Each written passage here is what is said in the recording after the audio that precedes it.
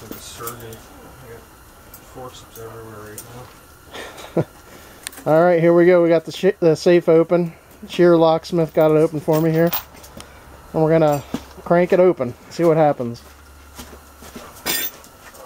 Some mysterious jars. Ooh, tear gas vial. What is a tear gas bottle? That is a burglary countermeasure from back in the day. That's freaking awesome. That I gotta dispose of because that could be cyanide after this many years. Wow. There it is. I'd advise to get out of here for a little bit.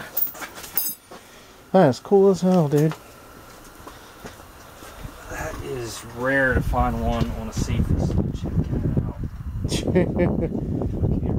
That's some cool stuff. That is cool as hell. I don't believe That's that. gonna be going on the forums for nasty little surprise at hauls. That is cool as shit. I've never...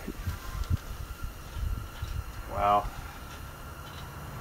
That was retrofitted too. Like an outside company came in and did that. Yeah, that was done.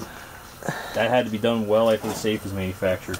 Orange, I mean, New Jersey. You can tell just by the finish on it. Yeah, yeah. This is like 30s. Look at this. I mean, the deposit's still got the key in it.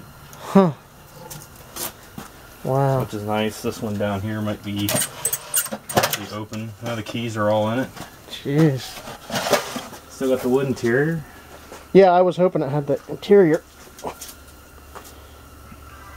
Yeah, I gotta get rid of that file. Okay. Basically what happens is if a burglar would have tried to punch that dial in, it hits a pin in this plate and it punctures a big test tube of tear gas. That would clear a building. Wow. I mean, But you said the chemical goes south and turns into tear gas, or into cyanide. It's basically weaponized gas is what they refer to it as. I've heard of stories where it can turn into cyanide if it's fermented long enough. So. Yeah.